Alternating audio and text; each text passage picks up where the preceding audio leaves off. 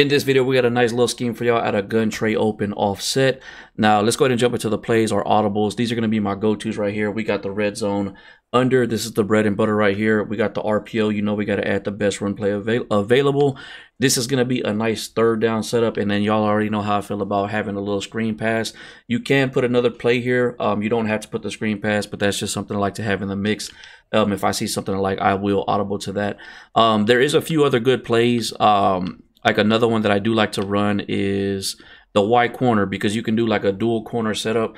We'll probably jump into that in the gameplay, but first we're going to show you how to set this up against all defenses, so you can have a little bit of something if they're in cover 3, cover 4, cover 2, or man coverage. So let's go to jump into the practice field and show you how we set this up. All right, so we're going to go ahead and start off with the bread and butter. It's going to be the red zone under, and y'all can probably already tell what's going to be happening right here. We're going to get a corner, streak, and a flat route combo. So what you're going to go ahead and do is put B on a streak. You're going to put your running back on a streak and motion them over. And there's one thing I've been doing a little bit different with the solo side receiver when it comes to these little setups.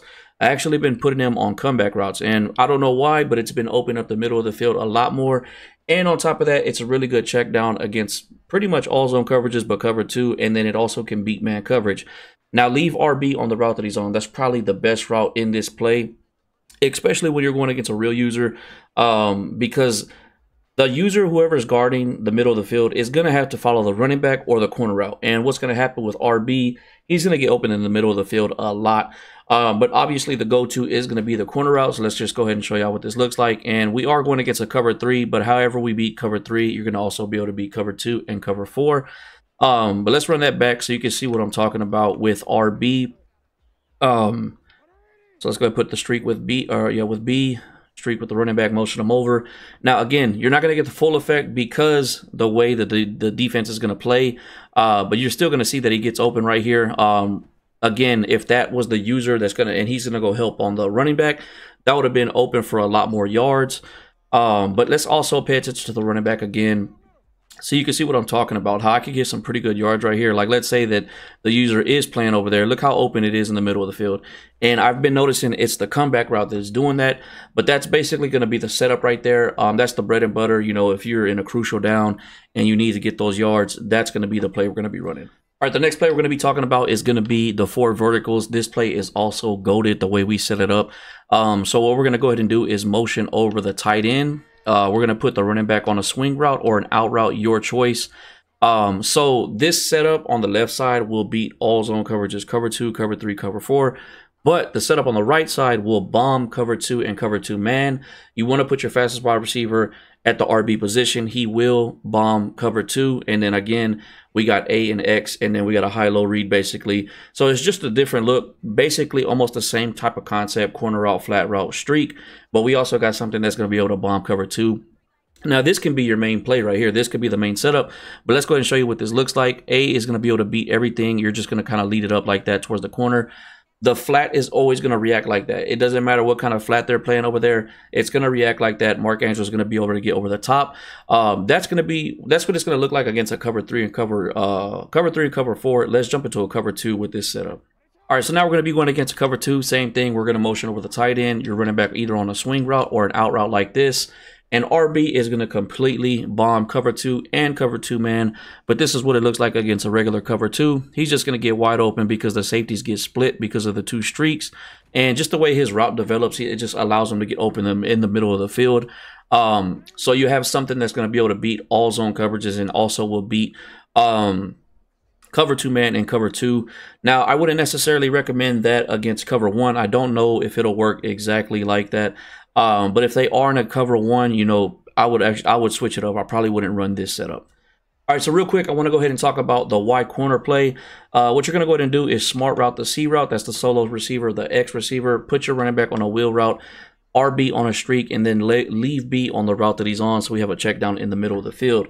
So the reason this is going to work is because if you're not familiar with the wheel routes and what they do to deep blue zones, as long as they can get outside the numbers, which you do see his route go towards outside the numbers, that's going to make the deep blue continue to drop back. So that's going to allow us to get a nice sideline catch. If we need to stop the clock, this is probably a play that you want to run. Let me show you what this looks like though. Basically, once he makes that cut, you can throw it to your wide receiver, get a possession catch, and get out of bounds. And let's say for whatever reason their user is on that side, so we still got the look to our right too. And we also have the check down in the middle. But again, we could throw it to our tight end on the right side right here. Just, you know, me doing my passes that I normally do in practice. But let's get a good one for you so you can see what it looks like. And if you want to, you can always run the basic concept like this, the zig route, the streak. If you're not comfortable, you know, with the middle receiver taking the deep blue out of the way. And then, you know, this is kind of a better setup right here than the other one.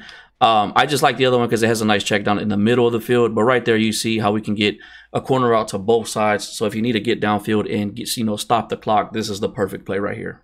All right, and the last two plays we're going to talk about is going to be the RPO and then the HB slip screen. They're pretty, you know, pretty straightforward. An RPO is an RPO. If they send some type of zero blitz at you, you can throw it to the slant. If they're playing deep with their zone coverages, you can hit the screen pass on the right. If you get a nice gap with the running back, you can go ahead and run it with the running back. I mean, RPOs are pretty straightforward. And same thing with screen passes. Always run screen passes when they're in zone coverage, not so much man coverage. That you get way better results when they're in zone coverage because nobody's there to actually pick up the running back. And usually you'll get some good blocks and easily could turn this into something big.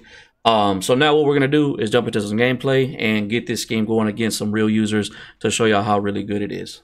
All right, we got game one. We got the Titans. You know, I can't control who we play, but we'll get active. You know what? We really didn't talk about man coverage too much, and that looks like that's what we're going to be going against right here. But you can still run this concept right here against man coverage. Again, this is where the comeback route and then RB really comes in handy against man coverage. Like RB gets open right there. It's basically a flipped zig route. It's an inside out zig route. That was just a bad throw by me, but you can beat man coverage with the comeback route and the zig or the inside. I don't even know what to call the route, honestly. A flipped zig. What's it got going on right here? And this play you can run on either side of the hash. It does not matter. I mean, you could be on the wide side, the short side. You're still going to get really good results. I think he's still in man coverage. Again, this does beat man coverage. Could have hit him with the comeback route or that one. Well, I guess he's going to stay in man coverage. And if this is... He might have went to a cover two. We might get the cover two bomb right here. Let's see what happens. Even if it's cover two man, but I don't have my burner. We're going to see what Aguilar can do. We're going to put our faith in Aguilar right here. This is cover two. That's a linebacker. We should be able to get that over. I'll take it. Could have worked better if I had a burner.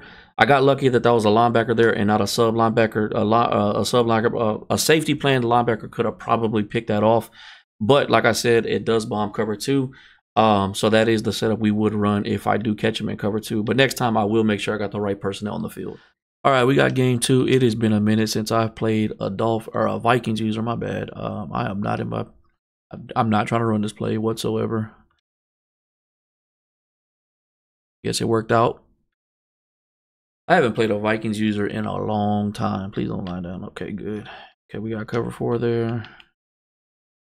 All right, now we get to go. We get to go into our red zone defense. He's 10 yards out. We're gonna drop our baby blues to 15. Yeah, and we're gonna come out in our 3-4 cover 4. We're gonna just pinch. Doesn't have a running quarterback. I'm not gonna worry about it too much. It's good at shutting down the run because it is a 3-4, and then we just be bagging up the pass. Don't let me let me stop talking before I just get dotted.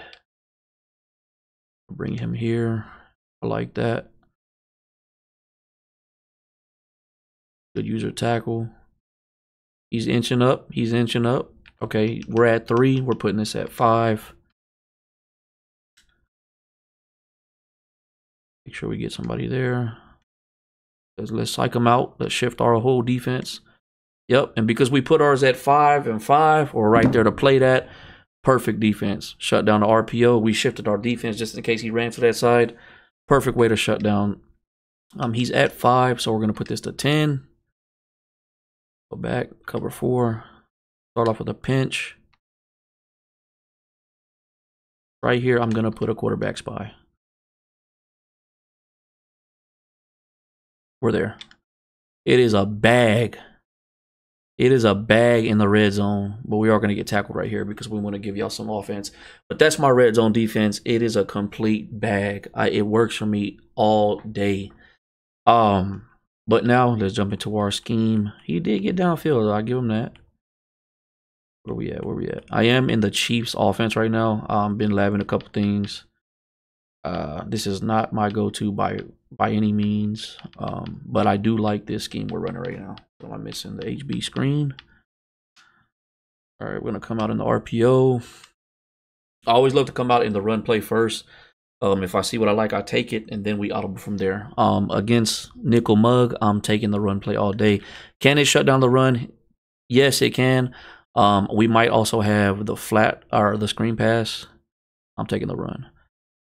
Double mug is not a good run stop defense. I don't care what anybody tells you. It is not a good run stop defense. If you do the blitz, zone coverage, it is not a good run stop defense. If I catch you in, if I'm in single back and you're in double mug, I'm running a stretch on you all day. Unless you just know how to shoot gaps. If you do back up the linebackers, then yes, it's a pretty decent defense. But other than that, no, it's not. Okay, it looks like he's running a cover 6. One cornerback was higher than the other. Can't even talk. I can never talk when I'm trying to make these videos. I'm always stuttering, messing up. Y'all should see the cuts, man. The bloopers. Be stuttering, messing up my words. But that's one thing that I do like about YouTube. It's helped me with my speech because I've always had an issue with my speech. And it's helped me get my sentences. Like right there, I messed up. It helps me get my sentences out. We got cover 2. You know what? We're going to play it safe. I don't know what he's in, honestly. He could be cover 2 man, cover 2. We're going to look for the check down. We got the tight end. I just couldn't get that pass off. Nice blitz. That was a 4. Was that a 4-man blitz? What did you just run right there? Okay. I see you got a little blitz on you. I'm not mad at that, but now I know what to look for. That was not a bad blitz.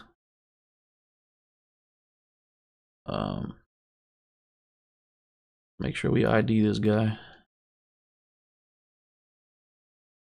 Tight end was definitely wide open right there. If I would have got it to the tight end, we would have had it. Check down was there too. Running back's there. Slept on. Don't sleep on that running back. Do not sleep on that running back. So we got a little comp game. This guy somewhat knows what he's doing. I can see he's, switching his defense up here and there. Okay, we got man coverage right here. This is 100. If this isn't man coverage, I will be upset. So we're gonna try. Man, I keep forgetting to put Duvernay in. That's all right. We're gonna hit a crow route right here with Flowers. Again, don't overthink man coverage. You might have switched it up. It's man. Don't overthink man coverage. Hit your crow routes. Let's get Duvernay in there. I keep forgetting to put him in. Don't put him in that middle section.